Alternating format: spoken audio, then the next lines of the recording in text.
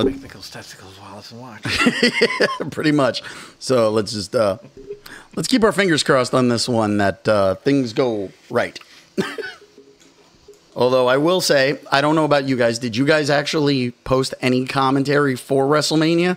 Because I did on TikTok. I didn't, but I was on a different. I was on the Wreatlemania podcast. I was on the Nerd Badge podcast, and we did Mania Talk. You were on another podcast, you cheating bastard! You bitch! It was a last minute thing. Somebody bailed, and he put it off. I was like, I'll do it. So we did the Wednesday. May I again? We did the Wednesday, and then we did the Wednesday. Then we did son last of a Monday. bitch! You know, You cheater! Hey, production value, man. They actually had a studio. They had a studio. I actually did better sound quality. fuck you. Anyway, let's start up the show. All right. Ladies and gentlemen, welcome once again to the Dragoon's Lair podcast. I am the Blue Dragoon himself, Daniel the Dragon. And with me once again, as per usual, is this cheating bastard, King Hamster Pellet himself, Mike Schiavo. And once again, the returning family man himself, James Haynes. What's up, everybody? All right, guys. So, I mean, we had a we didn't have all of the WrestleMania card when we started our last episode. So we did our bonus episode, and we had most of the matches. Most of the matches. We didn't have anything, but it was an amazing WrestleMania 2-night event. Night 2 was better than night 1. Yeah. But, I mean, we've had a lot of things that have also happened throughout the course of the week, and one very big bit of exciting news.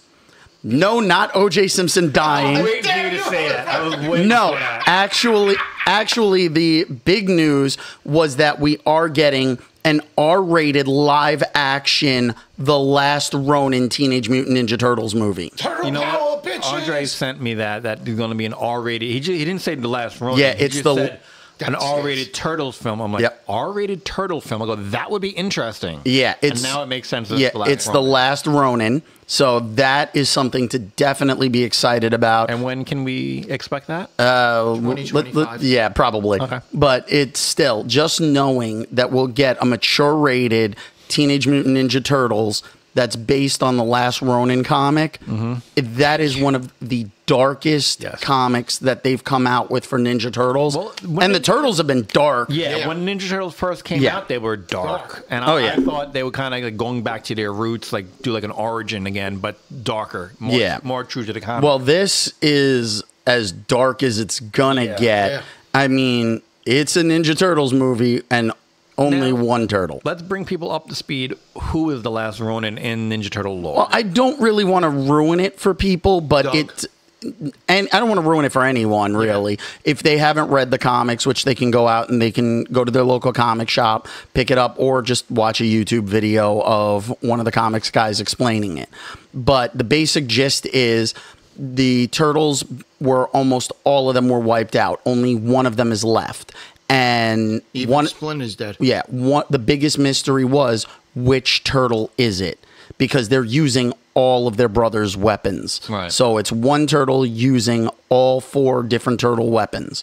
So it basically is a very dark revenge story. And I'm not spoiling anything, even though I know who the Ronin is. This is, you figure, they have no leader. Right. It's a man without a nation.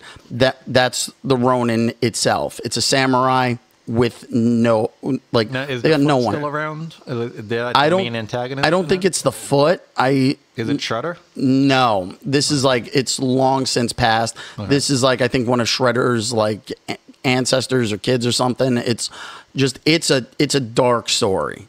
So the fact that we're getting an R-rated like Ninja Turtles movie was something, you know, I don't think anyone ever thought would be a possibility. Especially now with all the cartoons and everything. I mean, when it first came out, it kind of flew under the radar. Yeah. Like the comic book kind of flew under the radar. Once it got picked up and became a kid's cartoon, that's when it took off. Yeah. And even the live action first movie. Yeah, the first was two were fine. It was pretty intense. It was intense, but it wasn't dark. But because Jim Henson didn't like the violence, That was Jim Henson who did all that? he did all. Shop? Yeah, his Creature Shop did it. He didn't like the violence, so the second Ninja Turtle movie, if you notice, they don't use their weapons. Really?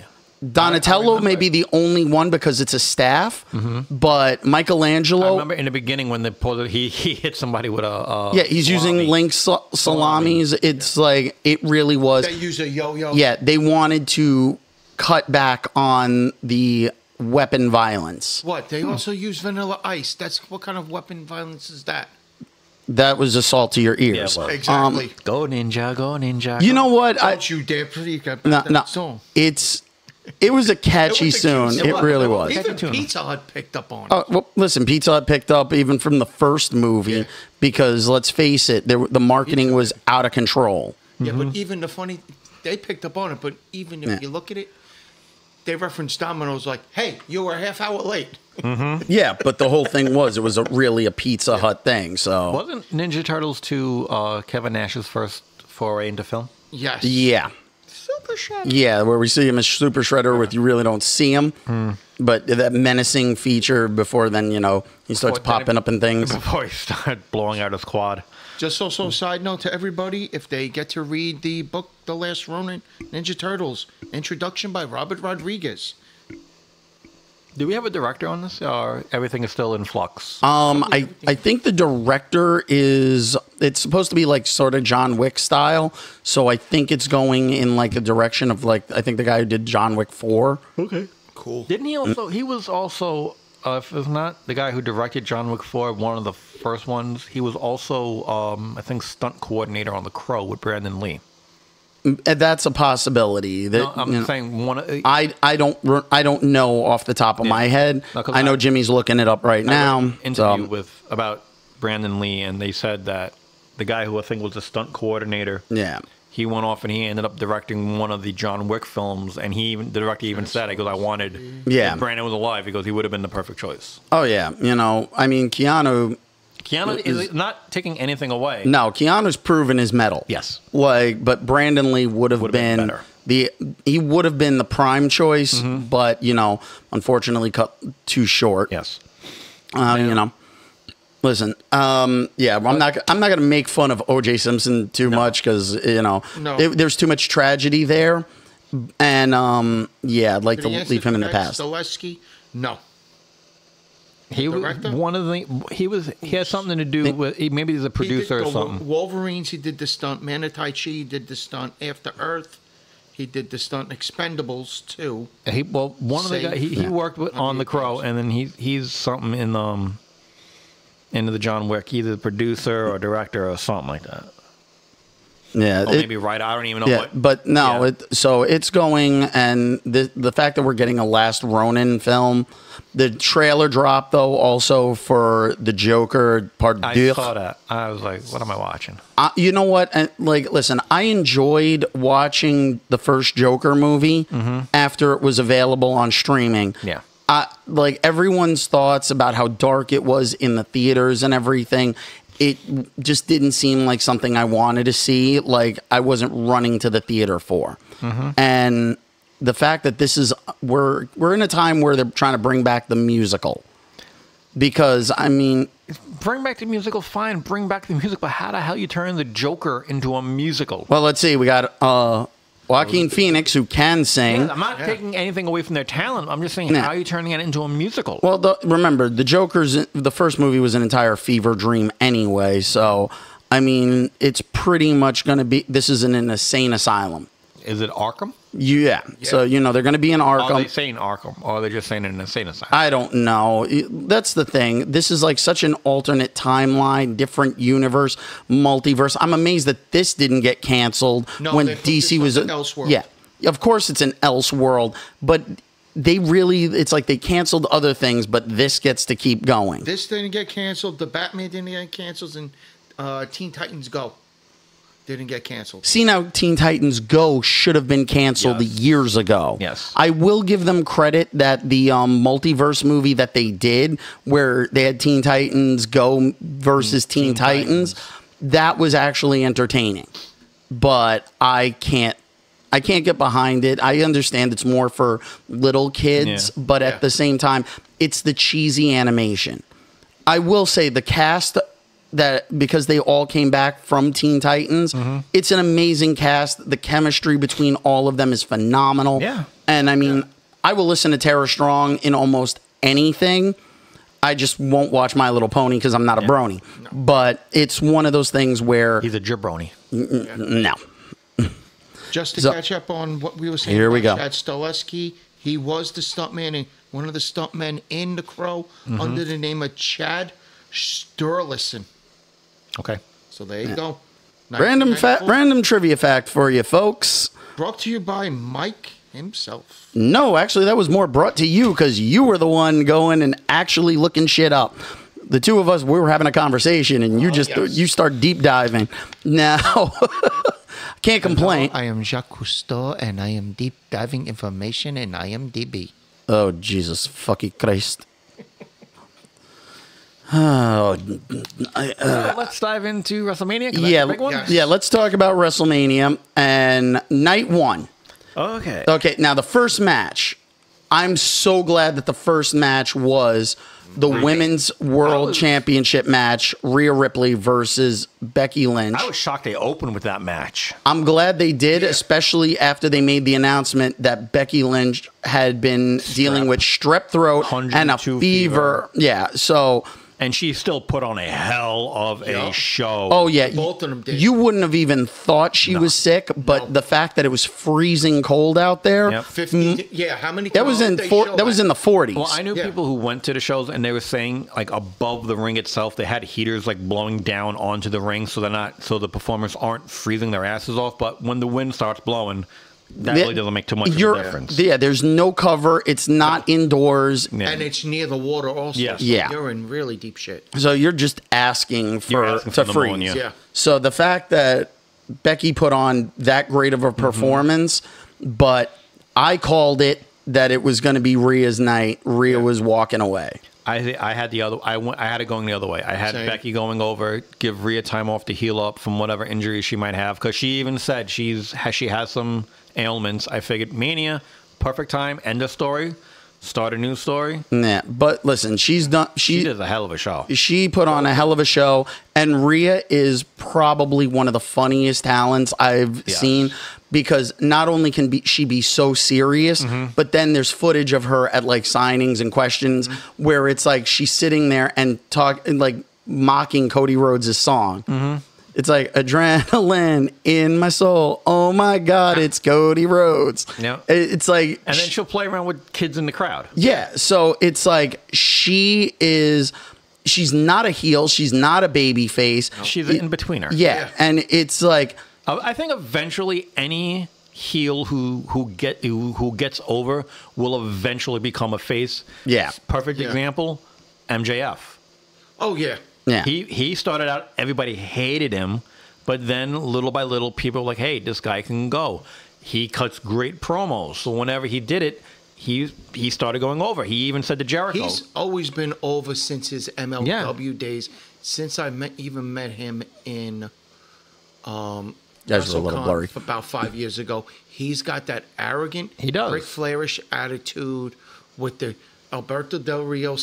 Let's not talk about Del Rio in any sense of the word. I know. Ever want to hear anything about that jackass. I know. But he has MJF.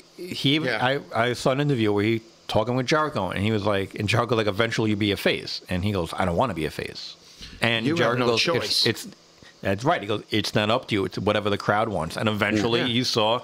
Yeah, he became a face. You can still be the biggest jackass, and the crowd will still get behind you. You can come out and flip everybody off and say everybody sucks. I'm like, that was Austin for some of the longest time. Even The Rock. Yeah, and he was still doing it now, back as the final boss. We'll get to that later. That was that's a whole different scenario. So I knew that it was going to be Rhea's night, and that match had some amazing spots. Yep. And the fact that Becky was sick as a dog, put on a true clinic. Like the both of them even coming down to the ring, how they brought them into the ring was having her come out of her book And even the book is on her tights and all. Yes. That was cool. Oh, and then the band performing. That was sick. Rhea was... She went ballistic. Oh, yeah. Rhea was on fire. And he looked... If you notice, you look at it and it makes you laugh, chuckle. Who was Rhea at the moment? Because the lead singer almost... Looks like, yeah. Yeah, listen, she did a phenomenal job. The band was awesome. It really hyped the crowd up. Yes, it did. And to open up as the first match... They needed this was big. Definitely the biggest match that they could do, and I'm so glad they got that one in the books as their first. I think that was a highlight of night one. It was one of because I gotta say, because what was match 2? The ladder match. Yeah, and you called it that they were splitting the titles. Yeah, which is good.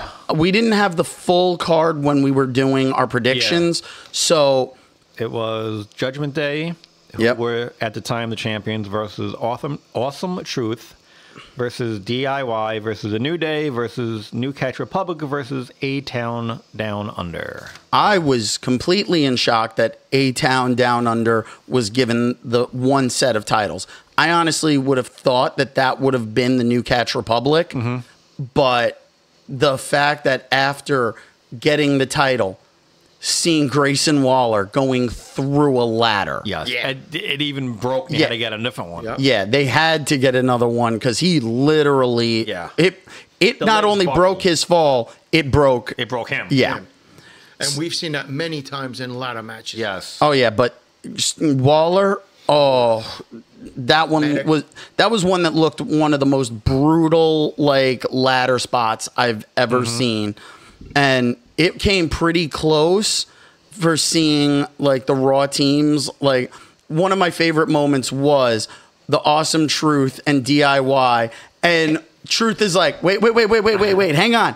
There's 2 titles. We can both be champs. I was like, somebody actually had the brain power to do that, and it was R-Truth. But he's hysterical. He wants the hot tag. He's pinning the guy in the middle of the ring. Yeah. And they're like, Truth, what the hell are you doing? It's like, if you want to see someone break everyone else in a match, Truth will actually break anyone. Yes.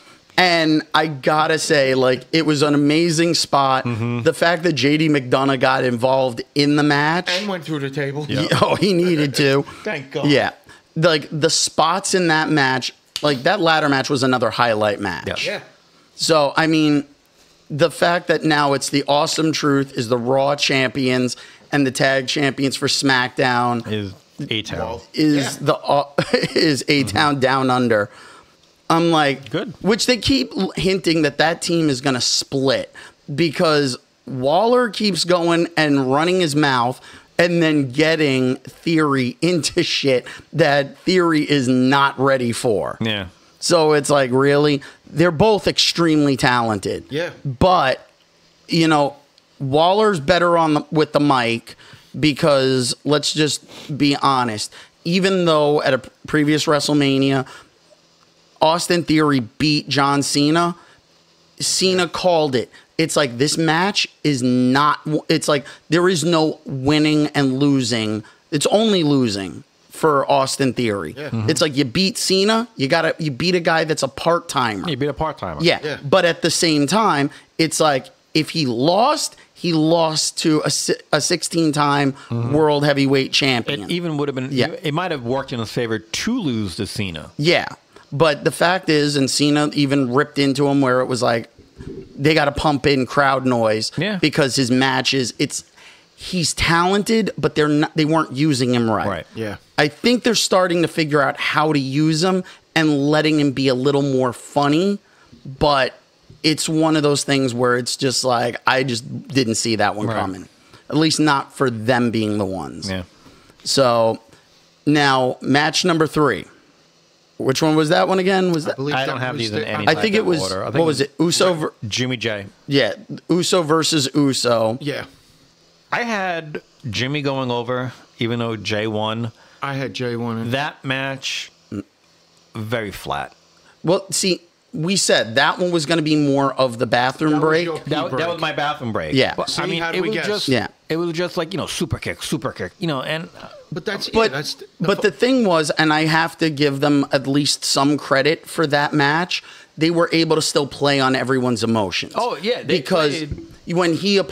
when you've got Jimmy apologizing, trying to play. it's like he's trying to play on all the emotions and then still hitting his brother. Yep. Like they were able to play with the emotions. There were better brother versus brother matches, but this one was still a good match. It wasn't the best match. No, not by far. But I mean, I would still put it above Matt versus Jeff. Yes. But I don't even remember that match. Why do you think I said put it above that one? But then you still have, because I mean, like, you figure Brett versus Owen. The I Quit match. Not the I Quit, the throwing the towel match. Yeah. So, I mean. No, wait. No, that wasn't that one. The first one was WrestleMania 10 with the two of them. Right. Yeah. But who did Brett fight in the That was throwing the towel? Survivor Series. I think that was in Bulldog. And Bob Backlund. Oh, Backlund? Yeah. Yeah, and Owen talked his mother into throwing in the towel. Yeah. I do like that Lil Wayne got to bring down Jimmy Uso. Yeah. Main event Jay. Main event Jey Uso. Yeah. That was cool. Yeah, I mean, that was the thing. The entrances were a spectacle and something really. At least it wasn't a 20-mile race. Yeah, well, the longer those ramps, the longer the event takes. Yeah, because you take 20 minutes to get to the freaking I think ring. night 2 had the best one with somebody going down in the golf cart. That was a step. Well, yeah, That was funny. Well, we'll get to that one. Yeah. And then you figure, what was it? The fourth match of the night was the Intercontinental Championship match. I am so happy that Sammy won. Sami Zayn deserved to win because he was basically the Rocky of that match. Yeah. And who was his Apollo? Gunther. Nope. Who was his Apollo? Who, Sammy's? Chad Gable. Yeah. Oh, yeah. Because before he walks out, he goes, "When this is over, you owe me a favor." Yeah. Yeah. And that's the thing, the thing is, it's like, it was worth it. Yes. They told one hell of an emotional roller coaster of a story. And the match was phenomenal. Yeah. Sammy really plays on everyone's emotions and being the ultimate underdog. Yep. He knows how to pull the match out. Yes. Both of them made that story, made that match worth watching And staying. And even Gunther came out of that not looking weak. Like he put everything out there, leaving it to the point where it's either he goes for a rematch or it's time to step up and move into the main event, division, which is next. Yeah. But I'll tell you this, because I've watched him through Progress. I watched him through Defiant. Who, Sammy or Gunther? Gunther, because everybody knows Sammy through Ring of Honor. Mm-hmm. But the thing is that Gunther, the way he is now, when he was Walter Gunther, he's trimmed his body down and everything. It's because he was leaving matches exhausted. He was sleeping right after the match, and he couldn't sleep at night. Now he's trimmed down. He's going full blast as he always has. Well, because now he actually figured out the cardio element to give himself the stamina that he's needed. I mean, he's done. If you've watched in the past with him, when he first came over with NXT, when he faced Pete Dunne for the NXT UK title at Barclays, he had the stamina. He had the moves. Let's not go too in depth into the background on this one, because it's like we could do that for all of the guys, and it would take. And then instead of an entertainment podcast, we become a nothing but WrestleMania podcast.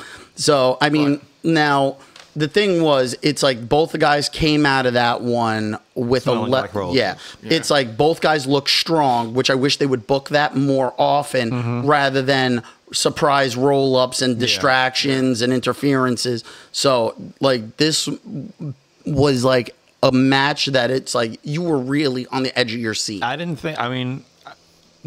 was not one time when that match was on that I kind of looked away, got a snack, got soda, whatever. I was like, okay, I'm watching this bell to bell. Yeah.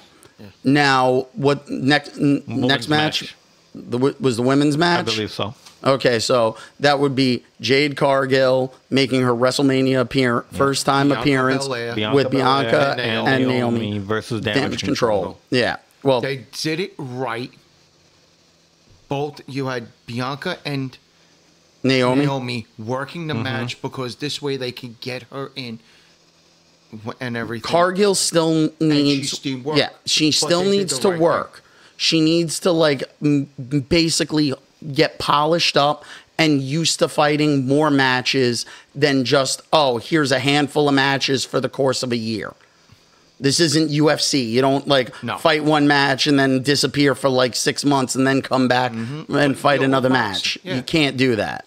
Yeah, but if you watched her in the beginning when she first came out with AEW. Yeah. Okay, she came out, first match, you're like, oh, this person needs a lot of work. Yeah. And then, but every match after that, she got better. Yeah, because she's a phenomenal athlete, and having her with Naomi and Bianca Belair, those two are consummate professionals, and they're the ones that are going to make sure that she doesn't just look good, that she is good, and she just elevates up, and that's what we want to see and she will win the belt. And her pin is just absolutely amazing. Yeah. Yep. And the physical dominance is it's absolutely extraordinary to see what kind of an athletic performer she is. It's just a matter of, and we all know it, it's going to take time to learn the WWE style of wrestling and get used to that, knowing her spots and feeling more comfortable. Because she's got a presence. Yeah. It's just a matter of, all right, you got to be more comfortable wrestling more times in a year. And but they left them off. Those Damage Control was not on a winning streak this WrestleMania, but the story they told, it was well deserved. Yeah. They needed to have their comeuppance because they threw themselves into upheaval by pushing Bayley out. Yeah. So it's like that story was just one that you were like, you saw it needed to happen. Now, next match was the Luchador match. Yep. Rey Mysterio and Dragon Lee versus Santos Escobar and Dominic Mysterio. Which was not the actual match because they threw Dragon Lee in the last minute. No. They replaced him with Andrade. Right. So Andrade came in. We didn't have this match fully logged in when we were making our predictions. So when we were making our predictions, like the same with the women's match, we knew it was going to be the Kabuki Warriors probably taking on Bianca and Naomi. We didn't know Jade and Dakota would be involved in it as well. So this one, I honestly thought it was going to just be Dominic versus Rey. Round 4. Yeah. And it ended up where it was made where it was Dominic and Santos versus Rey and Dragon Lee, which would have been a great match, but they made sure, he got blindsided, and they replaced him last minute with Andrade. Yeah, and then you had the freaking Taylor Swift's boyfriend come out of the freaking crowd. No. That wasn't Kelsey? That was Jason Kelsey, not Travis. That was the brother. And Lane Johnson. Whatever. Both of them played for the Eagles. Yeah, very large luchadors. Remember, even Michael Cole was getting confused as to which Kelsey it was. So he had to be corrected. Yeah, but that's the thing. I mean, there was so much going on in that match. Yeah, that one I was like, because you had on ringside Legado del Fantasma and the LWO. Right. And I honestly kept thinking there was going to be a turn by Carlito. Yeah, and he didn't even do anything. No, but didn't even spit the apple. The thing was, seeing him the night before on SmackDown, he gave the impression like he thought he should have been the one put in. Right. Yeah. So we'll see how that one plays out. If it plays out. No, I think they are, because it seems like they're getting more into long-term storytelling. Yeah, but Carlito came back, and one of the things he said he wanted to do was he pretty much put his ego aside, and it was he wanted to help raise up the other talent. This was more him coming in just to help everyone else. Yeah, I mean, if they decide to use him the right way. Yeah, man. I could see them just saying, okay, we're going to do something different, and thanks. I honestly thought, though, Dominic was going to at least get, a little bit of the better of his dad, and him and Santos, wasn't working. they got wrecked. Yep. So I was wrong on that front. I will admit that one. That one, it's like, for the most part, I had a lot of them called right down the middle. I had Ray going over also. Yeah, you had Ray. I thought it was going to be Dom's time. I thought it was, So right. it was a bad night for Judgment Day outside of Rhea. Yeah. And then, what was it? The final match of the night? Main event. The over hour-long match. 50 minutes. Yeah. And most of it was just them getting to the ring. Yeah. You figure Roman and The Rock taking on Cody and Seth Yep. to determine night 2 if it was going to be Bloodline rules or not. It was weird because when they were making their entrances, I'm like, Yeah. okay, this is my bathroom time. So I run upstairs, I go to the bathroom, Yeah. I come back down, Lynn's like, it didn't even start yet. I'm like, are you fucking kidding me? You didn't need to run. I didn't. I was You like, could have are you strutted fucking kidding me? upstairs. Yeah, no. I went and I was trying to like watch it, but I was like, I had other things going on.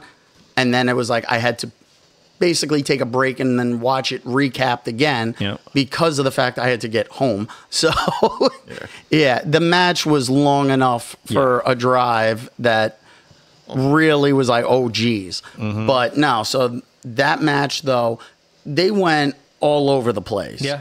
And I have to say, The Rock, Peacock really missed out on their censorship. Hearing The Rock Curse. he dropped the F-bomb right on the ref. 4 or 5 times. Yeah, but You don't fucking count. I'm the boss. You don't fucking count. yeah, Yeah, but then they'll beep him after he says it. yeah, they got him after the fact, which was just ridiculous. So I got fired that night. yeah, I'm like, the problem is it was just that like you're not going to be able to censor The Rock. No, you're not. But it's like everybody else gets censored. Yeah, He but- doesn't. Yeah, well, when you're on the board of directors, Yeah, but still, you can't be trying to pass off a show as yeah, I know, you PG. can't- As PG, and then when you're the boss, dropping F-bombs left and right. Yeah. Not only that, you figure he was making sure there was blood involved in the story and everything, not just for the bloodline, but Yeah, you know, they kind of wanted to go away from the PG, not going where they were with the Attitude Era, but Yeah. I'm thinking they want to lean more towards ruthless aggression, yeah. Yeah. which would be fine, except for the fact that it's like you're still censoring everyone else. Yeah, yeah. You either censor everybody or you censor no one. Yeah. You can't do it like that. But that match went all over the place. Rock going up to Cody's mom with the belt, Yep. and her like yelling at The Rock was it was beautiful. yeah, And that outcome, I honestly thought that they were going to give it a clean fight for night 2. So I was wrong on that front. I second guessed. I was like, all right, they're going to go 1-on-1, make it clean. But I'm like, you know what? no. After I left here, I'm like, you know what? They need to make it. They need. Well, to we make were it big with remember Bloodline. we also recorded 2 weeks before WrestleMania, Exactly. so not everything was set. Right, but I had Cody and Seth losing. I actually thought Seth would have turned on Cody. Oh, see, I didn't think there was going to. And that would have cost him night 1. See, I didn't see the turn because it was like Well, nobody turned. no. But the thing was, it was like Rock being the one to pin Cody. That I thought they were going to let Roman pin him night 1, And then night 2 get pinned. Yeah, No, but they gave it to The Final Rock. boss. Yeah, yeah, the final boss that disappears right now. So Oh yeah, and he said it. yeah, and now But before we go into night 2, what was your reaction that it is now known as the Age of Levesque? listen, they're going to try and get this over, and you can call it whatever you want, but it's only going to be time that's going to determine what the era is. Yeah. Because unfortunately, you can also say this is the TKO sports era, Right. because it's no longer under a McMahon's control. Yep. Although I was kind of shocked when Stephanie came out. Yeah. I was actually pleased. To and that see was for night 2. Yeah. And I do like the new opening that they had where it's the star, everybody's in the stars. They used to have it with the rolling the reel. Yeah. Listen, And how they've had to edit that how many different times? Well, listen, they made it easy to edit people out of that one. Yes. So, I mean, it's one of those things where it's like the era now is changing. Listen, the time's changing. And that, like, you can call it whatever you want, but everything changed. WrestleMania was the first night, of a real major change because Bloodline now changing over. It's like we're going to see where things go. And the long-term storytelling they've been doing has actually been paying off. Yep. So, and now night 2. Opening match, we had Drew versus Seth. Yep. I was like, again, shocked at the opening like that. But once the bell rang and you see McIntyre fly out of the corner, hit him with the Claymore, and then you thought it was over. I'm like, oh, right there, 1, 2, 3. Yeah, I was thinking it was squash. like a Sheamus Daniel Bryan. Yes. Yeah, but they went all out on that match as well, and you figure Seth took a beating and a half. The night before. Yeah. He took from the night before. Be a little bit more in. Mm-hmm. But I called that ending. I just didn't see the interference from Punk. Yes. Yeah. It was nice to see Drew. I had McIntyre going over too. He won. I knew he was going to win, but I knew he wasn't keeping that belt. I thought that would have. I thought the Money in the Bank cash-in would have been at the end of the Cody match. No. That's why I thought they would have screwed him. No, see, they would have had it cashed in like that. No, see, they had set up so much with Damian Priest and Drew McIntyre over the past year of those two not getting along, especially with the War Games match. Yeah. It really broke down to Drew screwed over the cash-ins a number of times. Yeah. So it was like. It was only justified. It wasn't. See, this is where I kind of don't like when they do stuff like this. The two men, McIntyre and Rollins, hell of a match. They left it all out there. And then listen, I feel it cheapened it a little bit. Because you know what? I feel it cheapened it a little bit. Because it's been done in the past, it's been done just how it was done there. But not only that, look, Drew got to have his moment winning in front of a live audience, not in some warehouse with monitors, showing people's faces. For 5 minutes and 46 seconds. He got to win, and he got to even let his wife hold the belt. Mm-hmm. And then he wanted to push his luck by going after CM Punk. He ran his mouth so much, and it's like, I want a picture of this. Mm-hmm. And standing on the table. I like when McIntyre was saying to Punk, this isn't about you, and Punk's like, then stop talking to me. Yeah, and he's like, I can't hear you, right? Yeah. It's like he keeps going and he keeps going. And he really called a good. I liked him doing comedy. Oh yeah, he called it a great match. It was called, and he made him relevant. Mm-hmm. Because then the second after, it was like, okay, my arm's messed up. You can't do anything to me. So we knew Punk wasn't going to take a hit. But Punk taking off the brakes. And cracking him. With his other hand. Oh, yeah. Hit him a few times. And then Senor Money in the Bank comes out. And the place blows up. Damian Priest deserved it. Yeah. He held on to that Money in the Bank contract for quite a while. Mm-hmm. Yeah. And to see both world championships in the hands of the Judgment Day, it's worth it. Because you know what? Think about it. They tried so hard to go and have Seth constantly taking on Finn. Right. Yeah. So Balor and him, they keep going back and forth. And it was like Damian couldn't do anything because it's like, I'm not going to screw him over. And you kept feeling like he was going to screw Finn over. Yeah. And he didn't. And it was Drew that it's like, Drew kept pissing him off. So Drew deserved to get screwed. Told him, you'll get your shot. You'll know when to call it. Yeah. And she did it right there. Yeah, but she didn't know he was waiting on that moment. Hey. So he waited for the perfect opportunity. Let's face it, out of all the Money in the Bank contracts, the majority of them have won their titles. There's only been a very small handful that did not win. 3. Yeah. One of them was Cena, who won the match, but didn't win the title. Mm-hmm. And that was against, what was it, Punk? Punk? Yeah. Yeah, it was Punk. And then it was Damian Sandow cash in and did not win. He got pinned against Cena. Yeah, so... And then Braun Strowman, it was a no contest in Hell in a Cell. Yeah, so having at least you can prove that in the past, there's not a guaranteed success. Right. you know, Drew could have walked out of that one and the contract was wasted. It would have been a huge downfall for the Judgment Day. Yeah, it would have been a wasted shot. But Yeah. I don't know. I don't know. Now, let's move on to the next match.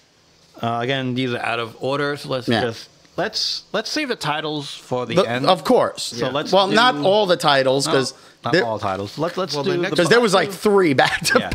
Yeah. Let's do LA Knight versus AJ Styles. Yeah. Yes. I had LA Knight going over. Nah. And you Tell also the called guy- the bathroom break, too. Yeah, I called this one a bathroom break because going into it, I really didn't know any of the story going on. But watching the match, I was like, I'm not leaving. I want to see how this one goes. AJ put this man. I mean, not that he needed much to be put over because from watching it, LA Knight holds his own. But it just putting on a match like that with AJ Styles, doing all the moves that both these men are capable of doing. AJ didn't need to win. Well, he has enough accolades. Yeah. But not only it helped push up. But not only that. The thing is, LA Knight has been earning this. Yes. Yeah. And the story, they've done a great job at recapping the story before all of the matches. It was a lot of recapping. That's why it's like 6 hours long. Yeah, it's Now you understand. Yeah. Well, you know what? It's at least good it wasn't one night, because if it would have been one night, it'd still be going on. Literally. Oh no, they would have all frozen on night one. They were like, we're going home. Screw it. Yeah. People in the scrum would be like, I think we all pretty. Yeah. I think we all called LA Knight for this one. Yeah. So now so far, like the over under, it's like I called the majority of these. I know Jimmy was kind of like back and forth between some of them. You went and you were kind of like. I went some. I mean, I thought Becky was going over. Yeah. I had Jimmy going over. I called that Seth and Cody would lose night one. Yeah. I had Sammy going over. I had Drew going over. Didn't see Damien coming down. Yeah, I saw that one a mile away. I thought Drew was going to be so beaten up. I didn't think that it was going to be Punk that was the one. I didn't see Punk interfering at all. Yeah. I kind of see that because it's how Punk, if you remember how Punk cashed in the first time, who helped him?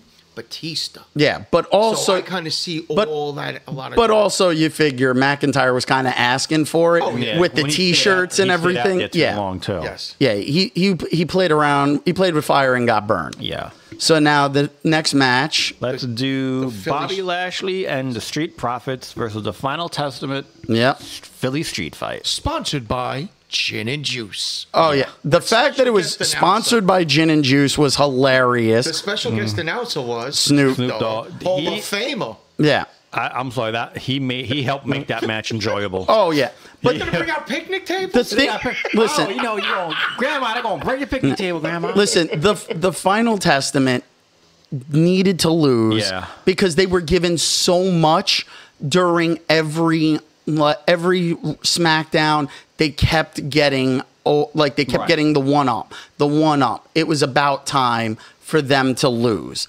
And let's face it, it's like go back to the drawing board and fix your logo. All right. Yes. Because I'm even calling them half the time the Final Judgment because it looks terrible. Mm-hmm. They have a good group, but just logo sucks. I never realized this was Paul Ellering's first WrestleMania too, which was impressive. Was it? Yeah. Wow. Yeah. Yeah. But the Authors of Pain were taken out very quickly in that match. And Bubba Ray. Bubba, when you put the glasses on. Bubba being the special guest referee. What's going to happen? No, I didn't see that one at all. We didn't even see. We didn't even know that was going to be a full match. Then again, he was going. It's Philly, and that's his. Yeah. They needed somebody. It was either him or you get Tommy Dreamer. Yeah, but I don't think Dreamer was going to. Bubba Ray walks down the street. People fucking throw cheesesteaks at him. Yeah. Well, that's the thing too. Busted open, man. Listen, the thing was that entire match was insane. The only thing I can say was I called that the Street Profits would win at WrestleMania. Yeah. So I had that too. Yeah, I called the Street Profits if it was in the tag title match, but they didn't make it in. Yeah. but seeing this one, the spots were amazing. When the two women went through the table. Oh, yeah. They're Damn, beating the the lady crap go out of through the each other. table. Oh yeah, Scarlett getting taken out by B-Fab. Yeah. It was one of those moments where it was like, you know what, payment was due, and almost freaking didn't work when they were No, the ready to first splash one it. didn't work. The first one, they put them on it and it just snapped. Well, that was like the ladder match where one of the ladders, Damien went to climb the ladder and it broke on while he was trying to climb it. So it was like certain things were already getting destroyed in advance. Oh, they got more picnic tables. I was like, why do they have so many goddamn kendo sticks? Yeah, I know. Yeah. They cracked. They shattered it over Lashley. You got to give They made the Authors of Pain look really strong by destroying the kendo stick alone, going down to nothing but the handle. Right. That wasn't just 2 shots. That was a lot of shots, but they kept breaking. They kept breaking. Yeah, I have a kendo stick. Yeah. Those things are solid. To see that shattered like that, that's intense wear and tear or the power of a shot. Both. And that was the kid when you're graffitied hitting in something- Singapore how it felt. When you're hitting something as solid as Bobby Lashley, Oh yeah. that helps too, breaking it. Oh yeah. So they really went nuts on that one, Yeah. and it was like it's like the slap to get the table, get the table, the what's up. It was, That was really good. that He was- just that stood was out nice there little and he's throwback. Montez Ford though jumping over the corner. Yes. He jumps over the How many people turnbuckles. thought he was going to land in their laps at home? Raise your hand. Yeah. Yeah, he if they would have been airing that in 3D, you would have been thinking it was literally going to hit you in the face. Like Montez Ford is a phenomenal athlete. The Bolton. Oh yeah, him and Dawkins, they're both great, but Ford will do some crazier shit. And ever since teaming him up with Lashley, it was a great combination. So it was a great win. We didn't have that match fully locked in, but the Street Profits coming out on top was definitely push match. All right, let's do the U.S. title. Logan Paul versus Kevin Owens versus Randy Orton. The prime crap match. I'm sorry, I had Kevin Owens the whole time. I had Kevin Owens. And Kevin I Owens. think I even had RKO. Yeah. You had RKO. We both wanted Kevin Owens. Paul should not have that title. And the fact that it takes going and having another guy from Prime's I was shit. wondering who the hell was in that bottle. Yeah, it wasn't KSI. KSI's already taken an RKO. So it's like, here's another guy. I will say I liked how long Randy and Kevin worked together. Yes. They went so long with working together, and then it was like, let's keep going. We'll worry about each other later. And Randy just goes right back to the Viper, and it was like, really, like. Well, I liked in the beginning when they both were beating the crap out. Right in the very beginning of the match, we were both beating the crap out of Logan Paul, and they both go for the pin. And they look at each other, and he was like, okay, let's just beat him up some more. He goes, okay, let's do that. Yeah. But the best, you have Logan Paul coming out in a 6-wheel truck, blowing up shooting the Wreatlemania sign. With a Prime bottle. I'm sorry. This is one thing I have to. Not Shotzi's tank, goddammit. No, see, my thing is that, and this is my biggest pet peeve of the entirety of WrestleMania, was the advertisements. Yes. Because, okay, you want to have a match where it's sponsored by gin and juice. It wasn't everywhere. Every corner. I use Dude wipes. Yeah. But I didn't need to see it on the corner. Every corner. The Prime bottles being left in the fucking corner on a damn cart. Wait. By the way, the logo. You did call it. Yeah. In the freaking ring. Yeah. I said the one in the center of the ring was terrible. Not for nothing. It should have been C4 because C4 was the biggest sponsor. Yeah. Not him. But he wants to be the sponsor. It was like you had Snickers. There were so many sponsors. It feels like you're watching a boxing match or a UFC fight with the amount. It doesn't. They're not distinguishable anymore. wrestling was always their logos. Maybe you had a few in the background, or the match was sponsored by at the beginning. Right, they mention it again towards the end, but this was too many goddamn sponsorships. And I get it. The corporate models changed, but it was too much sponsorship. The Prime match showed, and I'm going to call it the Prime match, because Logan coming out on a truck with a giant Prime bottle sitting on it like if it was riding on a rocket of Prime. Like, well, it tastes like crap. I did that with Stone Cold. Yeah. Trying to run off that. Yeah, but Stone Cold at least was a monster truck. Yeah. It wasn't, hey, we're going to put a fake cannon on top so we can hit the pyros. It was a fake cannon. It was, I would have preferred them with the old, like, monster truck with Randy Savage's hat on it, with the glasses. Like, that would have at least been something better.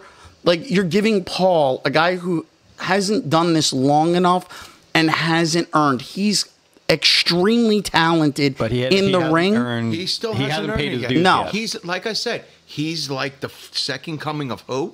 The Miz. That's what they're trying to book him as. The thing is, though, but he's not the Miz. No, he's not the Miz. No, he never will. The thing is, the Miz can at least sell an entire match. Yeah. Yes. Paul, how many times does he disappear in his own matches? Yeah. It's he doesn't have the stamina for a full match.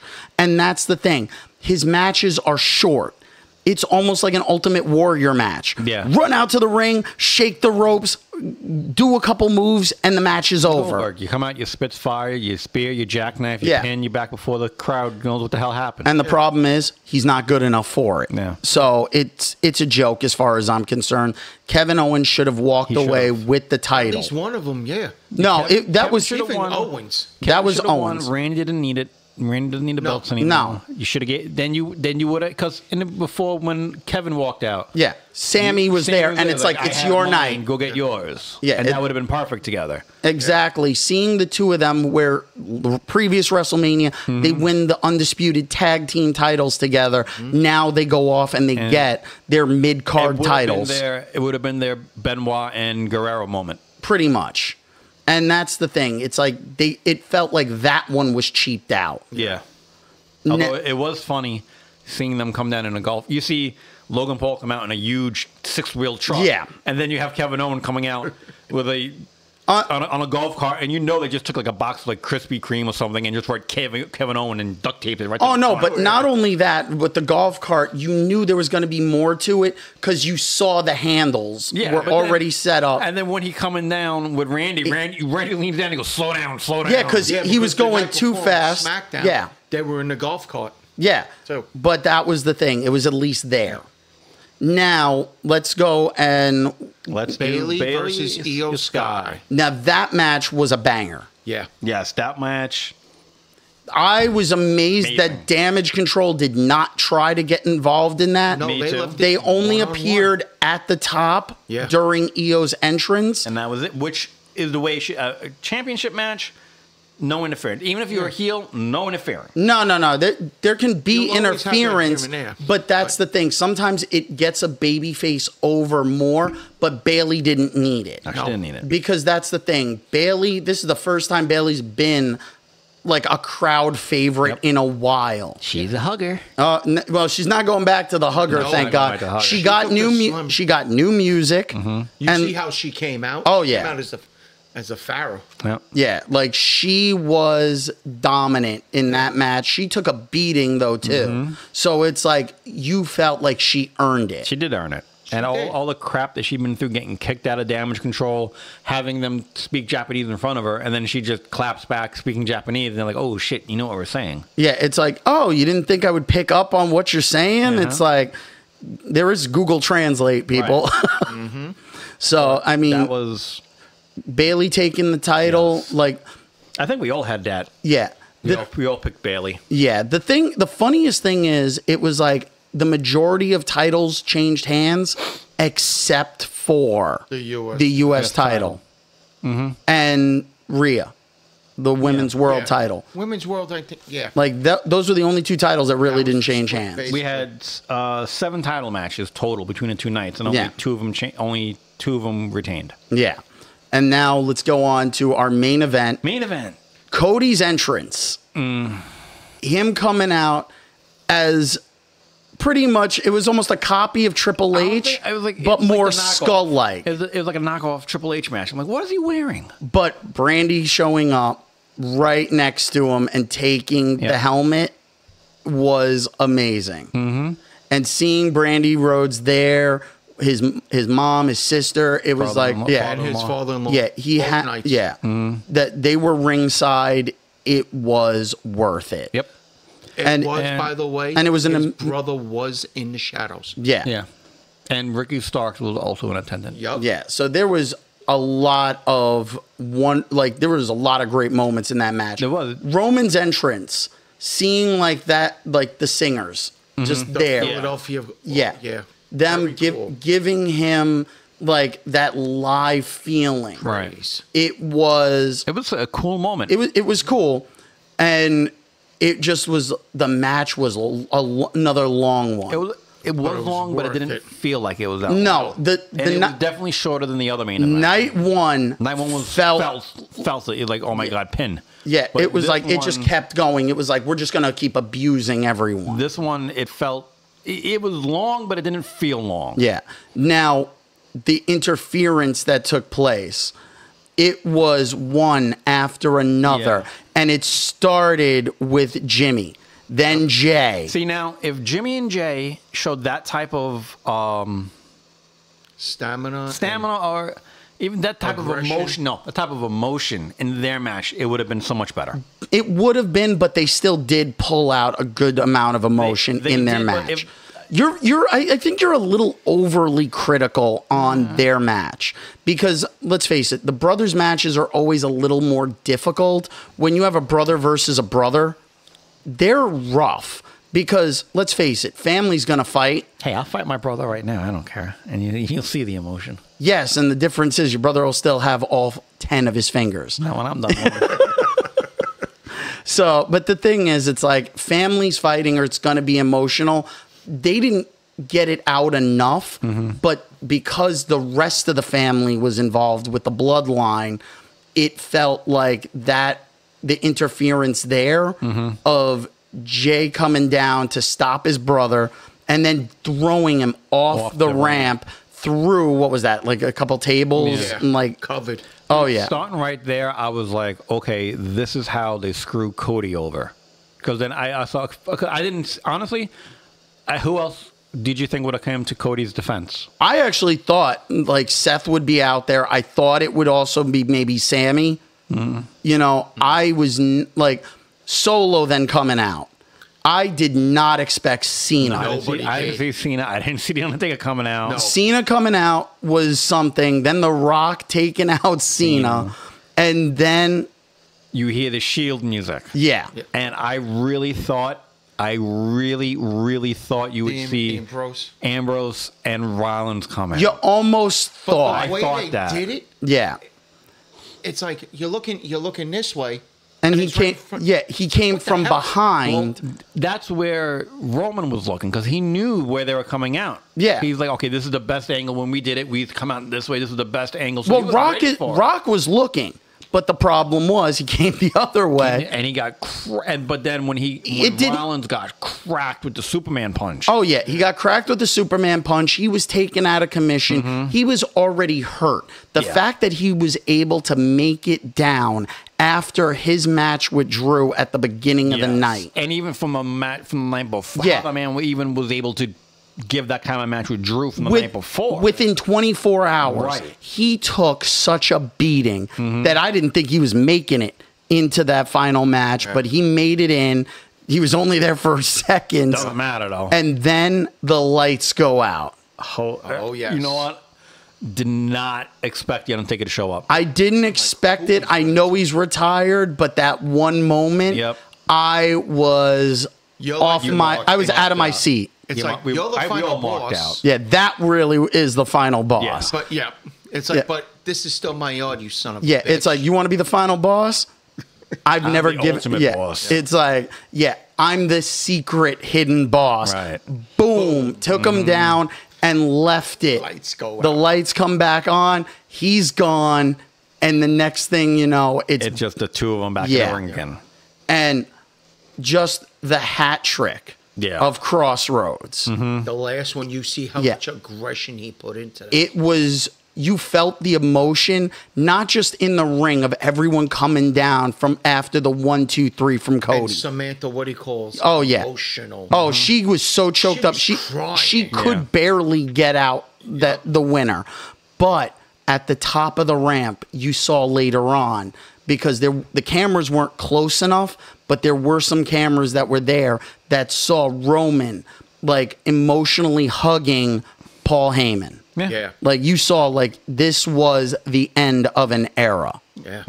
And you figure 3 years he had that title and defended it less than everybody else who had that 56 title. times? Longer. Yeah. Yeah. So, I mean, he tied and then broke Hogan's record for WrestleManias, and that's only because WrestleMania is broken up into 2 nights. Yeah. Yeah. It should be. No. I'm But- sorry. If it's WrestleMania, it's one event. Fine, 2 nights, Yeah. but it's still one But event. It's still Co- called Yeah. WrestleMania. But Cody winning was the start of a new chapter. Yeah. And it was well deserved. He fought through all of everything to get there. And it felt not only deserved, but it felt so much gratitude. I think everybody from kind of, everyone. I think everybody just kind of like after he won, everybody was like, "Great, he won," but everybody also kind of breathed a sigh of relief, saying, "Thank God they didn't fuck him over."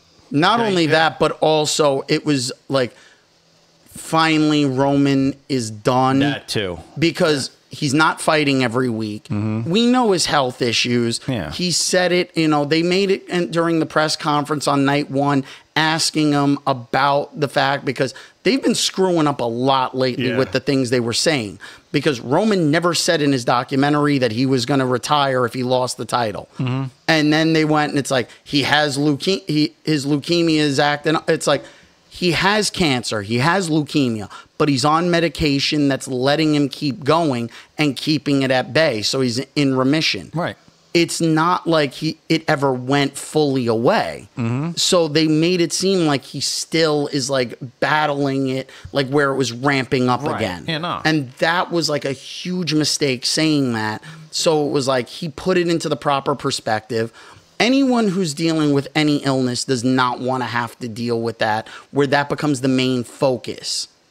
And Roman's, I can fully understand Roman not wanting that to be all he's seen as. Right. But the fact that it was like, they're making it out to be like, oh, he steps aside, it's because, he's going to say his leukemia is back. No. It's like, the thing was, 3 fucking years. but when he stepped away after winning the title and then having to step down, he was not liked when he won that title, but the sympathy he got from everyone. Right. And when he came back, people still felt the sympathy for him. Yeah. So to me, it was just like, don't feel sorry for the guy. Be happy he's back and he's healthy. Right. But if you're feeling bad for him and he's getting the title because you feel bad for him, No.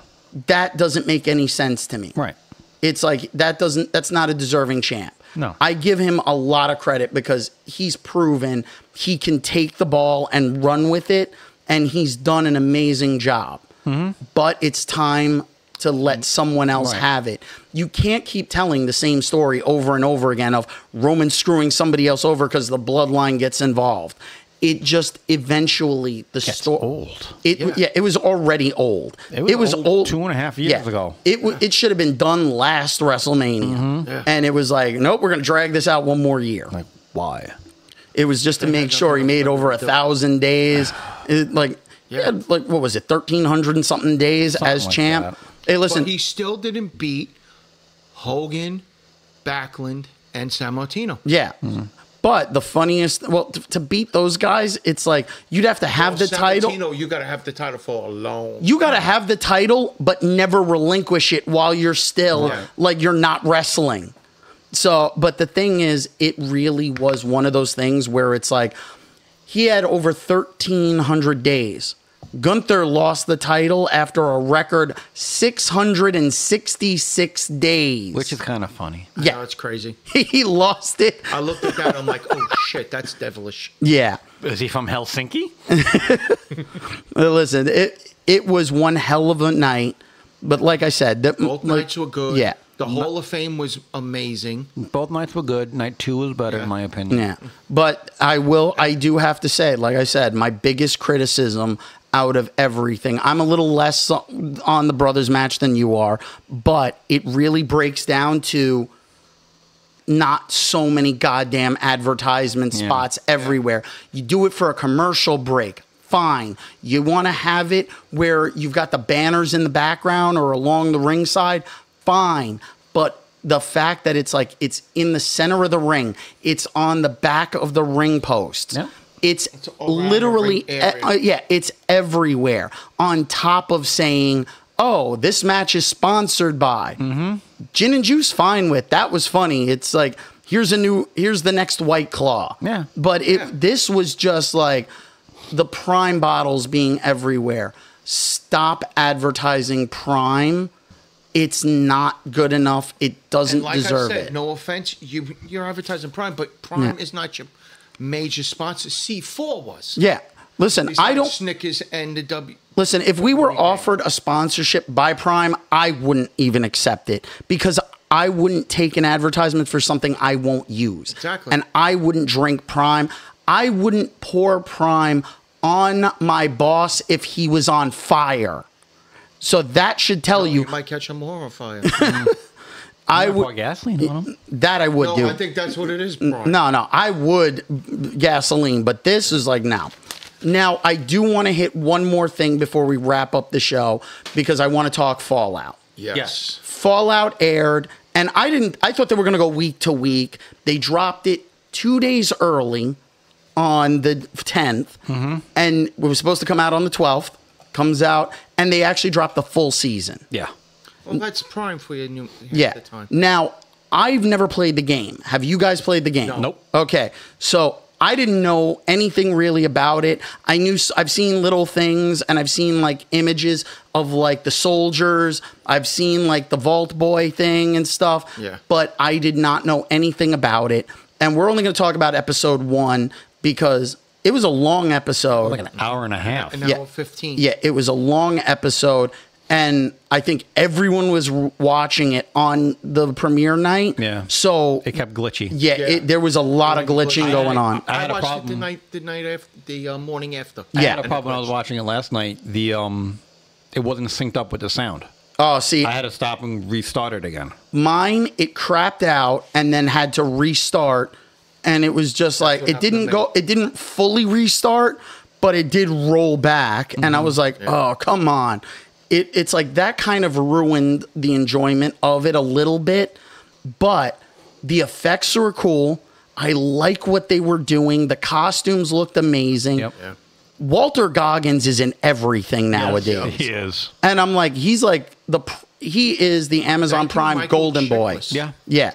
Because, I mean, let's face it, he's Cecil in Invincible. Yep. And now it's like, here he is. He starts off as a cowboy. Next, he's introduced as the Ghoul. The Ghoul. Now, I know nothing about this history. Just going by what I saw yesterday, because I just knew it was a video game. Yeah. Opening up, you see everything getting nuked. I'm like, okay, maybe they'll lead into that, give some backstory. How they just went from that to like the Vault City to like the Marines or whatever they're called. The Knights. The Knights. And then going to the Ghoul, I was like, okay. It kept my interest. I like it. I'll watch another few episodes, see if they give me a little bit more of a backstory. I probably have to go online, read something. Yeah. Figure out who dropped the bombs, what's going on. Yeah, what I did was I went on YouTube and I looked up to see like what the story of it is, and there's plenty of people giving you like an overall timeline. Right. There's some long videos because there's the history behind it and like stuff. 4 or 5 video games out there. And the one review I've seen of this that I have to say is probably what I would assume would be the most accurate is when they go off the main storyline and go off on a like a side quest. That's where the game shines, and that's where the show shines. That's the review that I've seen. We're going to talk more about it on our next episode, because I don't think we can just encapsulate after one episode. No. But your first opinion, Mike, what's your first overall opinion of episode 1? I enjoyed it. I liked it. Not knowing the backstory from the game, I was a little confused. Like, again, who was dropping the bombs? How did the cowboy become the ghoul? You know? Yeah. Just kind of wondering what's going on. Who were the raiders that attacked the Vault City? All that. I'll give it another few episodes. I mean, I didn't not like it. I liked it. If they, in the next few episodes, if they give kind of like backstory, who does what and why they're going on. Well, you know, it's going to take some time to get, not even 2 episodes will give you backstory. Right. They're going to drag it. More than that. But, I'll give it a shot. So far, I was able to sit through the first one without falling asleep. So let's see what the second one can do for me. Jimmy? I enjoyed it, meeting the 3 protagonists. Yep. Getting the 3 different stories. Very, very intriguing, interesting and everything. Yeah. Seeing where it starts with the cowboy. Mm-hmm. Oh, yeah. And this kid, and he's like, Daddy, is it my thumb or yours? Yeah. Well, I will tell you, the one thing that I do know is that it's not taking place where it starts in where, like, everything seems old-timey and like the 50s, 60s. Yeah. It seems about like that. Because seems like that, but that's an aesthetic. It actually takes place further into the future. So because they have robots. Oh, yeah, they have. This is 219 before the bombs dropped? Yeah, before the bombs dropped, there were robots with the vault tech and everything. So from what I looked up, it's not like, oh, no, this is where they thought when they were building the stuff, it was going to look like, because in the 50s, 60s, that's what they thought the future would be. Yeah, see, I thought it was, in the beginning, I thought it was like Cold War era. Yeah, no, this is like, because of the bomb shelters. Right. And he tells him, get the hell out of here. No, like, here. From my understanding, like, the backstory involves, like, a war over oil. Okay. Like, and I'm talking, like, globally. And Alaska is like supposedly like one of the last places that you could still get oil. Like, so it's one of those situations where, it's fighting over oil. So go figure. Yeah. So, I mean, we can all kind of relate to that one. Yep. But yeah, so, and I do want to just touch on one thing before. I don't know if you guys watched the latest episode of X-Men. Yes. Okay. I did. Yep. So now, overall opinion, because I'm going to say spoiler right now. Yep. Because we got to talk about Genosha. Mm-hmm. Yep. Now, I'm dropping this one in last minute because none of you were prepared. I didn't let you guys know about the X-Men one. I watched it. I knew you guys were going to watch it. That's the thing. In the promo video, I said we're talking about this. Oh, yeah. We're talking about it, but it wasn't going to be a main focus topic. But the Genosha episode alone. Holy shit. Yeah, it was like, I've seen reactions from people online that are completely devastated. Well, are we doing spoilers? I said spoilers. Okay, you saw Cable. You saw him. Yep. You saw it slide back. Gambit's not dead. You know that. They're going to go back and fix it. They can try, but I don't think they're going to get rid of everything that happened. This is one of those moments where, I don't know if you saw it or not, it was a blink and you miss it moment. In the sky, you saw Uatu the Watcher. I must have blinked. Yeah, it was like very quick, and you had the Watcher. You see his face in the sky. When? During the Battle of Genosha, like watching like everything that was going on. Mm-hmm. It was like tying in to the overall bigger universe. Okay. What I basically saw out of this was, it was almost like the Hellfire Ball, which they've been doing in the comics the past couple of years, which has been like, it's the Met Gala. This is the Hellfire Gala. Yeah.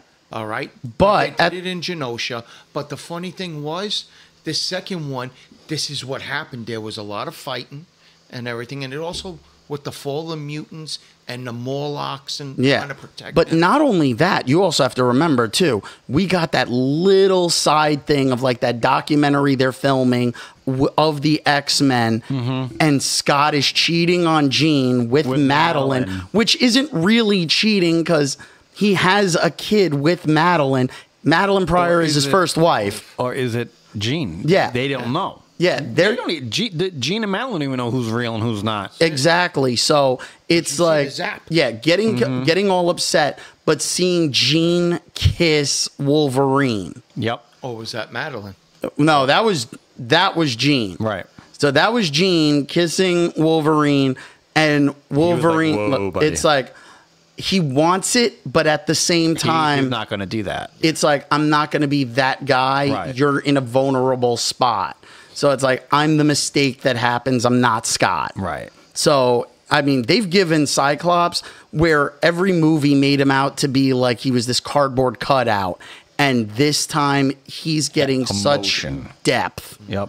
And letting him see that emotion of like the process of him not knowing what's happened to his child, even though Madeline got to see Cable. Yep. And saw and like had the realization of our son's alive.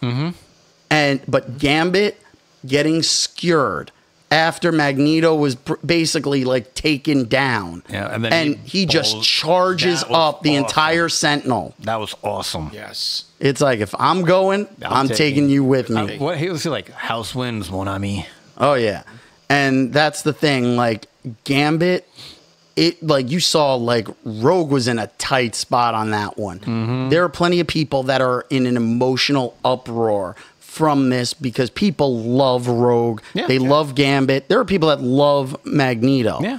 And like seeing like you're gonna take out an Omega level threat of Magneto. You're going to even take out Sebastian Shaw and the White Queen. Yep.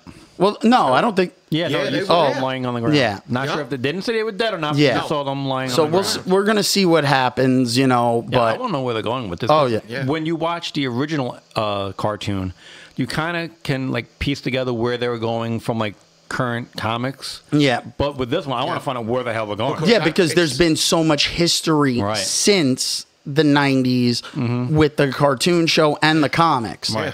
So this is one that we're definitely going to all be keeping our eyes on. And if anyone would like to join in on the discussion and let us know your thoughts, please feel free to email us at dragoonslairpodcast@gmail.com. That's Dragoonslair Podcast, all one word, Dragoon is spelled with 2 O's. That's dragoonslairpodcast@gmail.com.